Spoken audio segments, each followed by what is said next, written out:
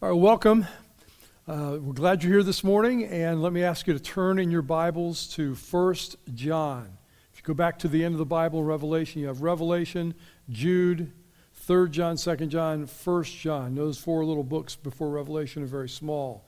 1 John chapter 1, as we're in now week number 2 in the series Walk Like Jesus Walked. And I hope that you were able to view last Sunday. We weren't able to be here last Sunday due to the weather and the frozen roads and everything else. But I hope you were able to watch online. And if you did not and you want to catch up, it's there. And go to our website, click on podcast, and you'll find it and be able to watch at your leisure. When Spurgeon was here, Doug Whitley was here back in December. I was here that Sunday listening to him and present Spurgeon's sermon on the will of God. And one of the points that Mr. Spurgeon made was the fact that our plans really don't matter. It's God's plan that matters. And so we approach life and approach our schedule and approach our calendar with the idea that if God wills, we'll do this and that today. It was not God's will for me to be here today with you. I'm right now, in fact, as you're watching this, I'm in Texas, either getting ready to get on an airplane or I've already boarded the plane, one or the other. But on my way home with Andy today from attending a funeral in our family. So it wasn't God's will for me to be here today physically, but thanks to God, we have the ability now to record the message earlier and to present it to you in this fashion. But I hope we don't do this often because I would much rather be with you. I've been away for so long from standing here and looking at faces and people since I had my sabbatical. And it just keeps getting put off, it seems like. But I'm glad you're here, and I hope you have your Bible open, and we're going to continue on with our series. Look with me at 1 John chapter 1, verses 1, 2, and 3. We'll begin there. John writes and says, "What was from the beginning, what we have heard, what we have seen with our eyes, what we have observed and touched with our hands concerning the word of life. That life was revealed, and we have seen it, and we testify and declare it to you, the eternal life that was with the Father and was revealed to us. What we have seen and heard we also declare to you, so that you," he's talking to the churches there, "that you might have fellowship along with us, and indeed our fellowship is with the Father and with His Son, Jesus Christ." Now, this may be the first time that you've ever read that passage, or maybe you've read it many times, and you might be wondering why John says, he begins with, "What was from the beginning," or maybe your translation says, "That was from the beginning," instead of "Who was from the beginning?" Because it's pretty clear as you read through this that John is describing a person, and the person that John is describing is Jesus Christ. And it's not only the person of Jesus, but he's talking about not just Jesus himself, but he's talking about the gospel. He's talking about all that Jesus did, all that Jesus said. He's talking about the total package. So he says what? Everything that was from the beginning. At the beginning of the gospel that this St. John, this Apostle John wrote, he used the same similar wording to describe Jesus. He wrote these words in John chapter 1, verse 14. The Word, and he calls Jesus the Word here in 1 John, the Word became flesh. In other words, became a man. We just celebrated Christmas a few weeks ago when God came to earth and became human flesh, became a man. He became flesh and took up residence. He lived among us. We observed His glory. The glory as the one and only from the Father, full of grace and truth. And at the end of his gospel, that's what he said at the beginning, and then when he gets to the very end of his gospel in chapter 21, verse 25, John wrote this about what he and the other apostles, had observed in their 3+ years of traveling and living with Jesus and listening to him. He said, "And there are also many other things that Jesus did, which if they were written one by one, I suppose not even the world itself could contain the books that would be written. Have you ever been to the Library of Congress in Washington, D.C.? I went there to do a research project, my senior year of college, and with two other guys. And we walked into the Library of Congress, and honest to goodness, as I looked around and saw the thousands upon, must be hundreds of thousands, or maybe even more than that, books everywhere, it gave me a headache. There were so many books. John says, if everything that Jesus was recorded, it would be more than you and I could imagine. Now, what was, he said, from the beginning? And what is the beginning? Well, the beginning most likely refers to the beginning of Jesus' ministry. He's not talking, I don't believe here, about from the beginning, from eternity past, from the beginning. Like Genesis chapter 1, verse 1, in the beginning, God created. I don't believe he's talking about that beginning. I believe he's speaking of Jesus' ministry and his beginning there. And you say, why do you say that? Why isn't it from all the way back from creation? Wasn't Jesus before creation? Absolutely. He's the creator. Why does that not mean that here? And one of the answers, he said, because we have seen, we have heard, we have seen with our eyes, we have observed. Nobody heard, nobody observed, nobody saw, nobody touched Jesus until he came when? In the first century, when he was born in Bethlehem. Beginning doesn't always mean like in Genesis 1:1. If you look at chapter 2, verse 7, just drop down across the page in your Bible to chapter 2, verse 7. Dear friends, I'm not writing you a new command, but an old command that you had from when? The beginning. The beginning. From what beginning? When did these Christians that John writes this letter to, when did they get this first command that he's speaking about? Well, they got it from their first exposure to the gospel, to the Word of God, which for these churches now, when John writes this letter, and he's a very old man, and it's toward the end of the first century, they've had the gospel for a while, a good while. The written gospels have been around for perhaps 30 to 40 years. John's gospel, scholars tell us, was likely the last of the four gospels written, maybe just 10 years prior to this letter. But they've gotten the Gospels and they've gotten evangelism, and Paul was there 30 to 40 years earlier. So when he speaks of the beginning here, he's going back to their first exposure to Jesus when they believed in him. For these believers, that's the beginning, when they first received the gospel. If you're a Christian, I hope today, if you're a believer in Jesus, you can go back and remember when you first received Christ, when you first heard the gospel and God's Spirit said, hey, believe this. And I did as a 10-year-old boy. I remember that event in my life very, very well. Well, John and the other apostles witnessed Jesus' life and ministry and death and resurrection and ascension. They saw all of that. They heard Jesus' own voice. They saw him with their own eyes. They touched him with their own hands. They observed him with their own curiosity and amazement.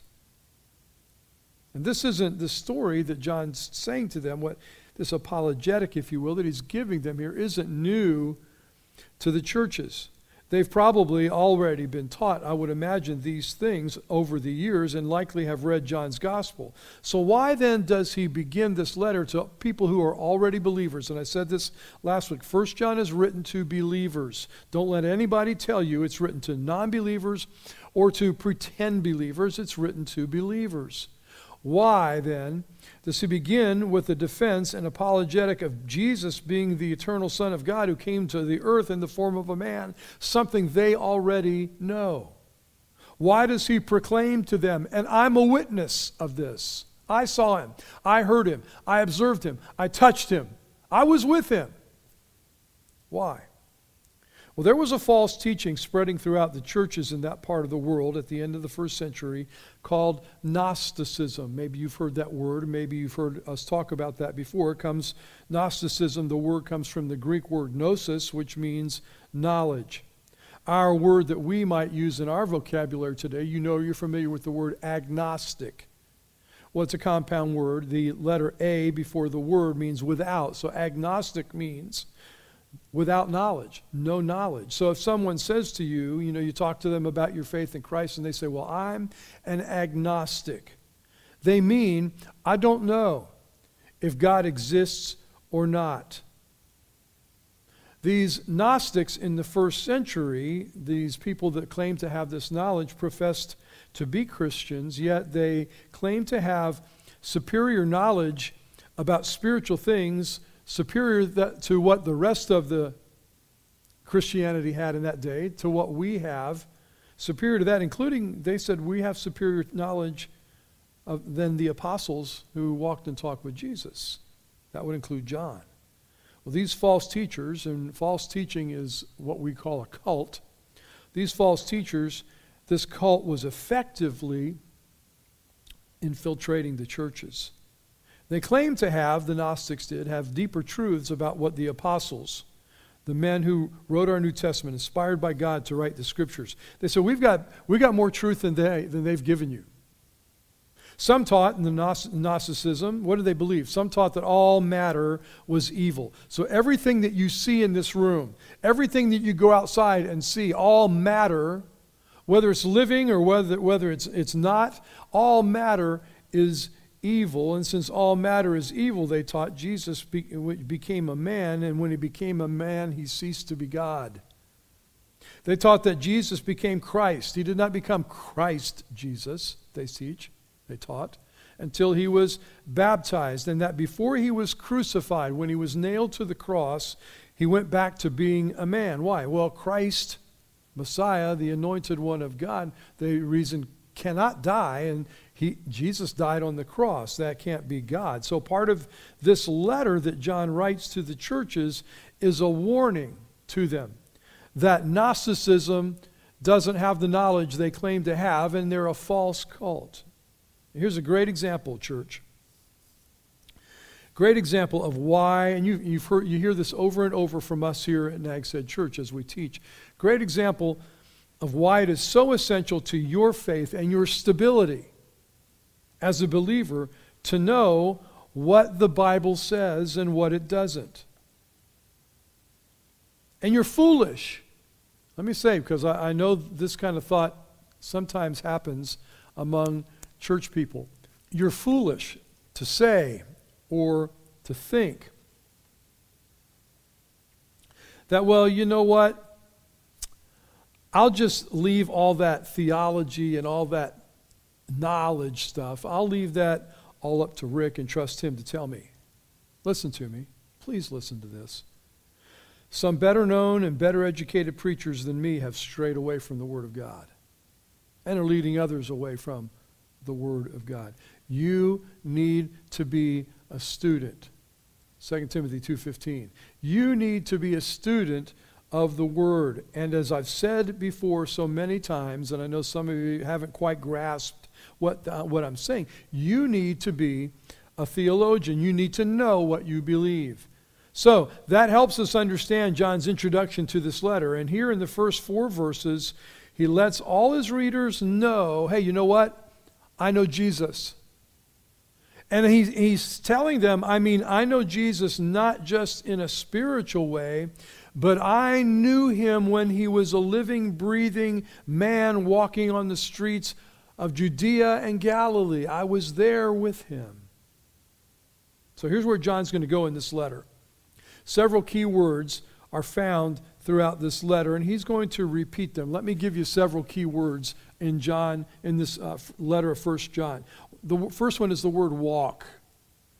It's found twice in chapter 2, and I covered this a bit last Sunday.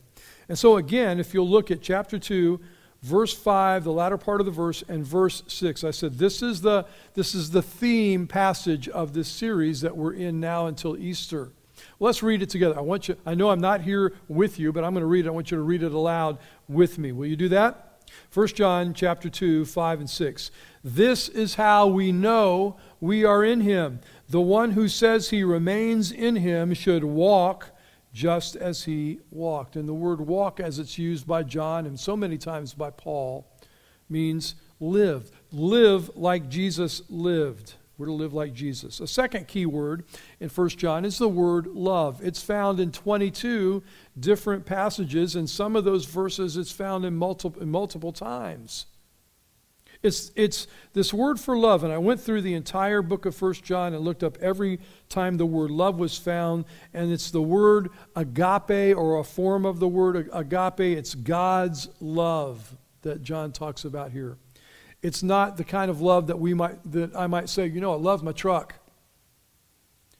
It's not anything we can come up with in our own human lives apart from a relationship with God. It's not even the kind of love with which I love my children or I love my wife. It's a superior love to that. It's divine love, agape, and it's every time the word love that we'll find as we go through 1 John, it's that word agape. And he's talking about John throughout this book so many times about this divine, sacrificial, supernatural love. And John will tell us, similarly to how Paul explained love in 1 Corinthians 13, same word.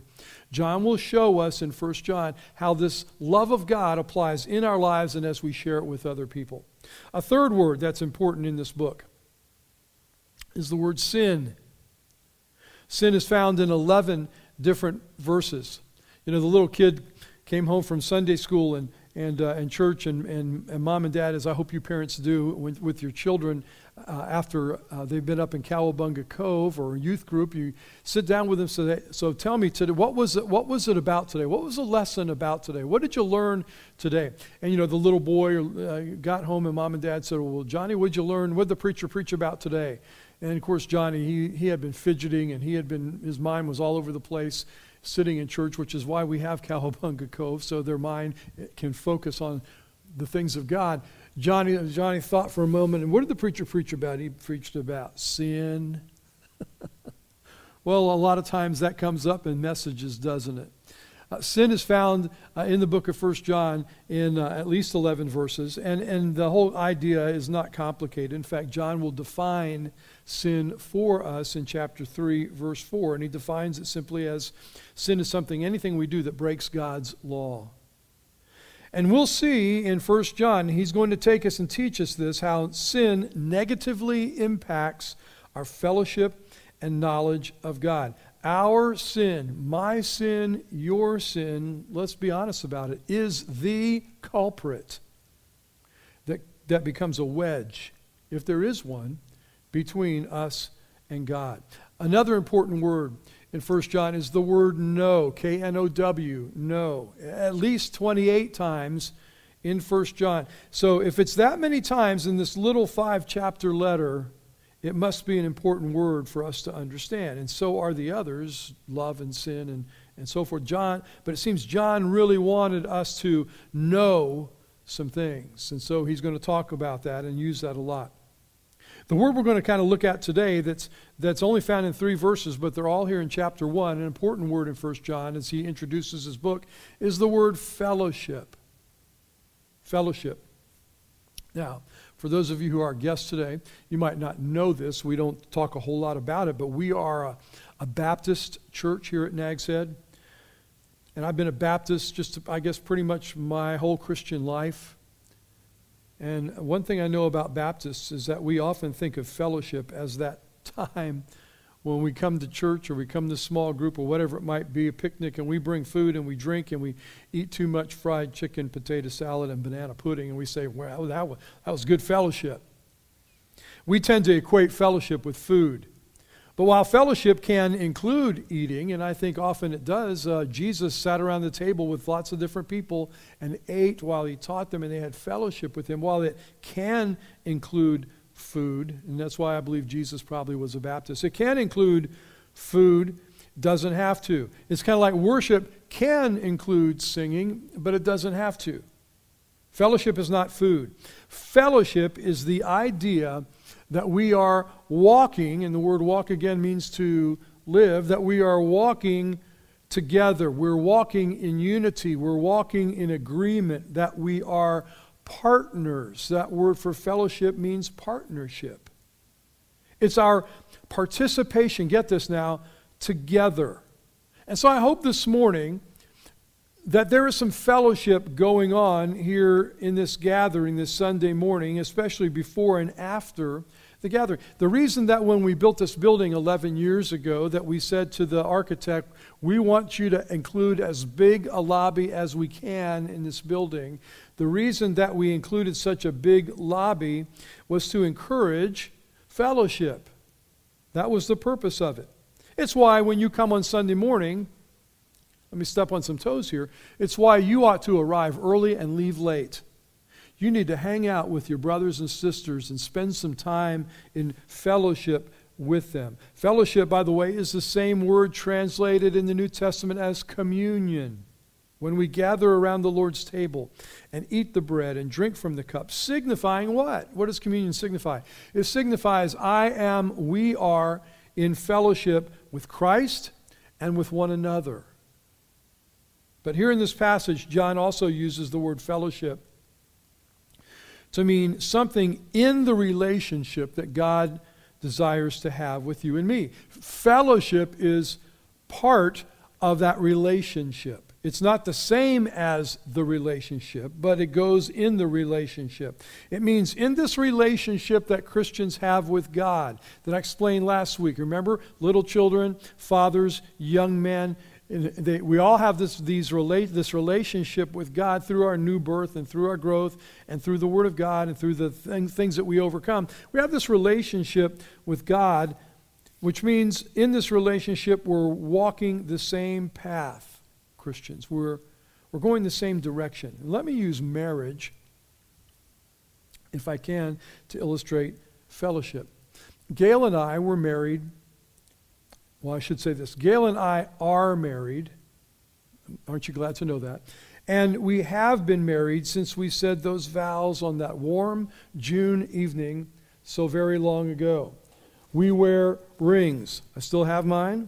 She still has hers. We wear rings that we gave to one another in that ceremony. I professed to her, standing beside her and looking lovingly into her eyes, I professed to her that, Gail, I am accepting you as my wife.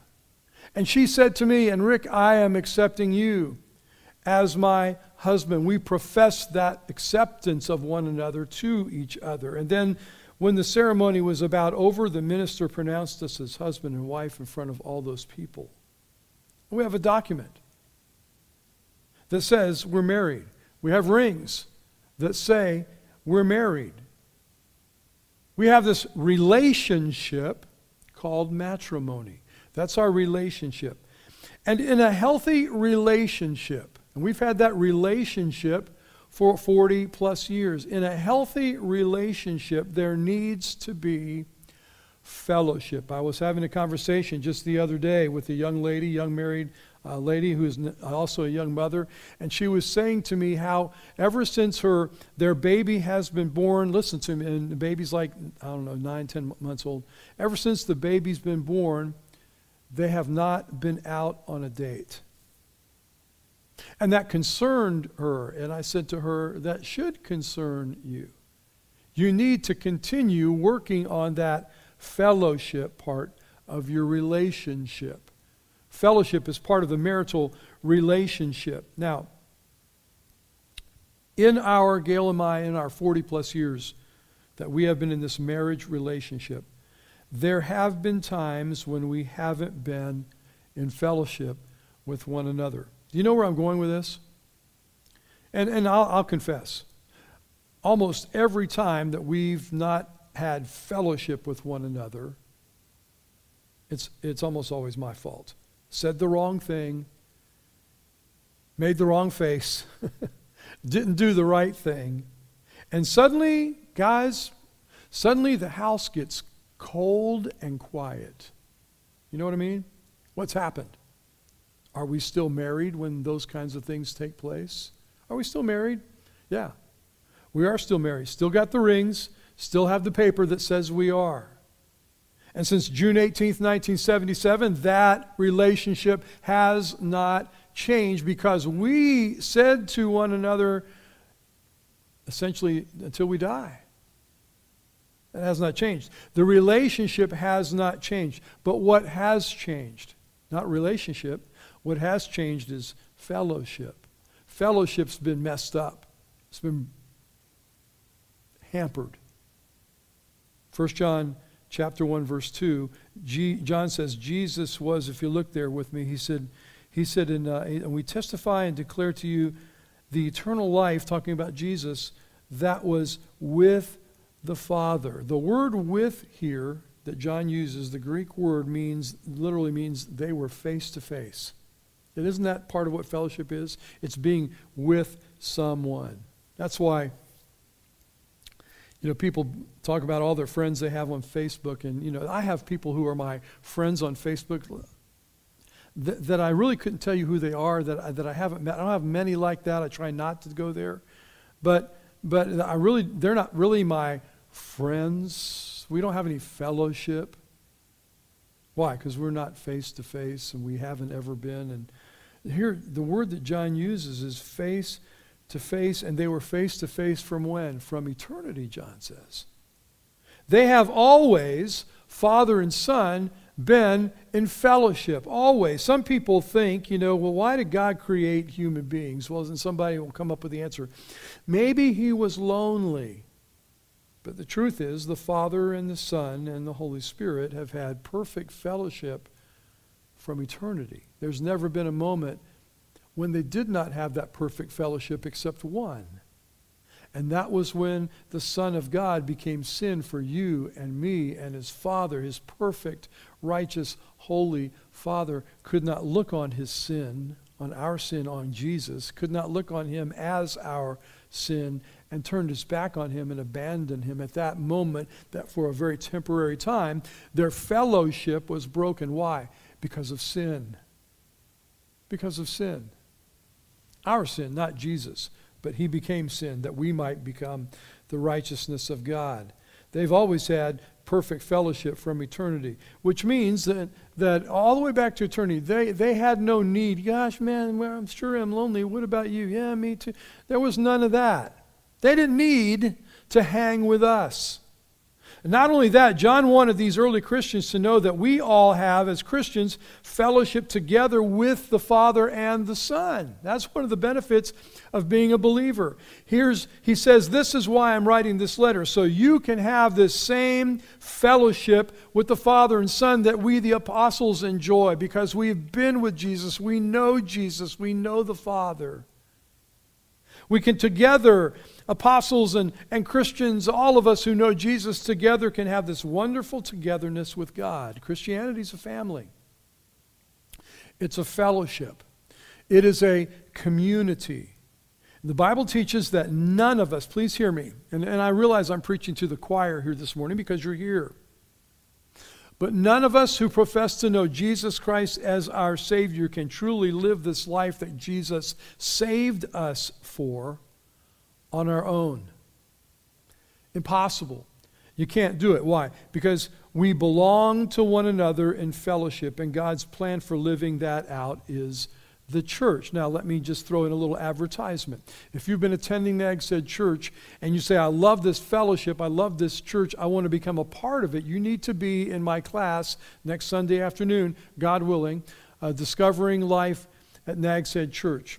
Right after the 11 o'clock gathering for a couple hours Sunday afternoon, we'll feed you lunch, but you need, if you haven't signed up yet, please take out a communication card and turn it in today and say, put me in Rick's class. And on the back you can check off that class, Discovering Life at Nags Church. I'd love to have you there so you can be a part of this fellowship, and we'll tell you how to do that in the class. Then in verse 4, he says he has another goal in mind for them as they read this epistle. He says, look at verse 4. We are writing these things so that our joy may be complete. Joy. What is joy? Joy is not happiness. They're two different things. A lot of people think happiness is joy, and so when they're happiness, they're not happy. They say, oh, I've lost my joy. No. Happiness depends on happenings. Things that go on in my life. Good things happen, I'm happy. Bad things happen, not so much. And that's normal, and that's supposed to be that way, but joy is different. Joy, on the other hand, is dependent on this fellowship that I can have with God. knowing that He loves me, knowing that He is in control, knowing that He will never abandon me.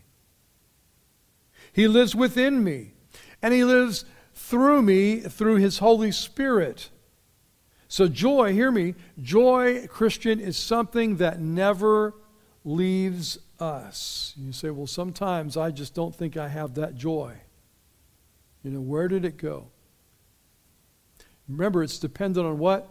On fellowship with God. And sometimes it's not so much that we have done wrong things, but we forget who God is in our lives. And we forget this relationship that we have with Him and this fellowship that we have with Him. And sometimes joy seems to be lost because it gets buried under a lot of our own baggage. You know what I'm talking about? And maybe for you, maybe you would say, you know, I've been a Christian a long time, but it's been a long time since I understood joy. Maybe it's been buried under that baggage for a long time. Now, what do? If you watched last Sunday's message, you heard that our victory over sin and our victory over the world is tied to our relationship with the Word of God. Last Sunday, go back and read chapter 2, verses 12 to 14. Our victory over sin, our victory over the world, our ability to overcome those things is tied, John says, to the Word of God. And so we understand John to be saying a Christian who is weak in the Word, the Bible, is going to be weak in life and everything that life throws at us. In the same way, John is saying that our joy here in chapter 1, he says, I'm writing this so our joy may be complete, full. Our joy is full. Our joy is complete. Our joy is filled up to the top when we are in this fellowship with God and with one another. Why is that? Well, there should never be loneliness. Remember, I talked about God the Father and the Son and the Spirit, eternity past, we're never lonely. There should never be loneliness within the family of God. And here's why. It's because we have fellowship. We have partnership. We have communion with each other. Whether it's on Sunday morning and we're here at a worship gathering, whether it's in your connection group when you're gathered with 8 or 10 or 12 other Christians, studying the Word together and praying together, what great fellowship is that? Eating a piece of pie together, whether we're in a connection group or on a ministry team serving together, that's also a form of fellowship. You have others in the body of believers, in the family of faith, in the church, in the community, in the fellowship of the church. You have others to share life with and to, here's such an important thing, to lean on in the hard times. And even if you ever find yourself really, truly alone, and there's no Christians around you, no brothers and sisters, and maybe you're somewhere far away and you can't get up with anybody and you can't pray with anybody, nobody can come hold your hand and cry with you and help walk you through whatever it is, the dark valley that you're going through, you still are always permanently in this relationship with God the Father, God the Son, God the Spirit. And the fellowship with them is there and it's available to us. And those three in one, the Trinity, God, they love you and care for you more than anyone else on earth. What was from the beginning? We have heard with our eyes. We have seen or heard with our ears. We have seen with our eyes. We have observed. We have touched with our hands concerning the word of life. That life was revealed in Jesus Christ, John says. We've seen it. And we testify and declare it to you. What was John talking about? He was talking about the fact that Jesus came to establish a relationship first with us. With you, with me. And if you're here this morning, and maybe it's your first time here, maybe you've been here many times, but you still don't have in life that kind of relationship with God that He designed you to have, that He gave His Son Jesus to die for you and rise from the dead for you to have, He's ready. When Gail and I stood on that platform before that minister and we said those vows, I accept you as my husband, I accept you as my wife, we were ready for that. We anticipated that moment for a long time. We were ready for that. God the Father and God the Son, God the Holy Spirit, listen to me, if you don't know Him yet as your Savior, you don't have that relationship, God is ready to accept you into His family right now. Well, I'm not ready for that. Well, then what do you have to do to be? You don't have to do anything to be ready other than say, God, I'm a sinner who needs a Savior. And if you're willing to accept me, I most gladly accept you. And by faith, you put your trust in Jesus Christ, what He did for you. You may not understand it all. Who does? But you put your faith and trust in Jesus Christ, that He's the one and only Savior, that He lived and died for you, that you might have life. If you don't have that relationship, you can't have this fellowship. And God created you to have it. He wants you to have it. He'd love for you to have it today. Would you bow with me for prayer? After we sing in just a moment, our pastors are going to be standing here at the front, and they would love more than anything else for you to come up and say to them, I need that relationship with Jesus today. And they'll walk you through it. And today you can leave this building in relationship with God and in fellowship with Him. And there's nothing like it in all this world. Let's pray.